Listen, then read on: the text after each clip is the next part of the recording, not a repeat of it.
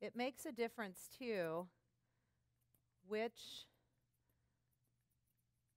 side, which way you have it. So this particular thinner is a flipper. It's a Kenchi flipper, so it has a finger rest on both sides. If my blade is on the underside, it will actually give a sharper cut coming from the underside. It pulls the hair up into the teeth, versus if I flip it, this has the comb part pulling the hair up into the teeth.